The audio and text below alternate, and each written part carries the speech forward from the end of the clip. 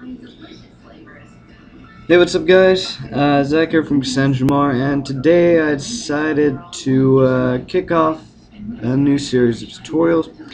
This series is going to be about Python, all about Python programming, and depending on how far we get and what I'm wanting to do, we could end up actually doing it in Blender, which is a free 3D game design and animation program. So, it should be pretty good.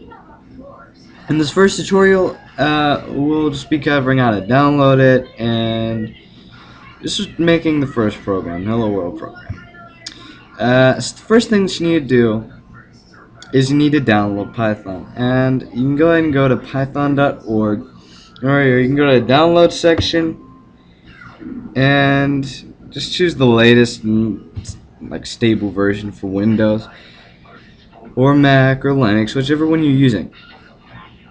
I'm not gonna show you how to download it or anything like that. It's really simple. If you've ever downloaded or installed anything before, you know how to do it. So the next thing, after you have everything downloaded, you're going to want to open up the Python IDE. And the way you do this is, at least on Windows, you're going to start and you're going to type in idle, IDLE. This is the Python GUI, which, by the way, GUI stands for Graphical User Interface.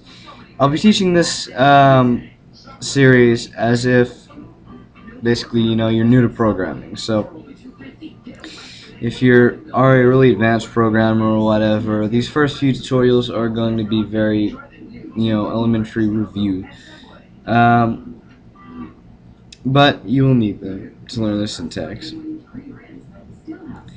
This first thing is going to come up. You get the Python shell. It says it right up here.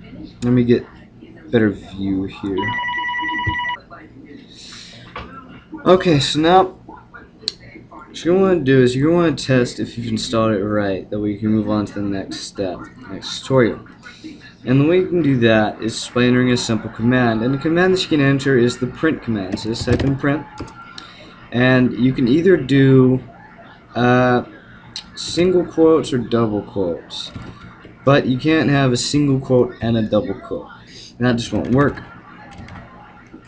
So I'm just going to enter hello world. Simple command.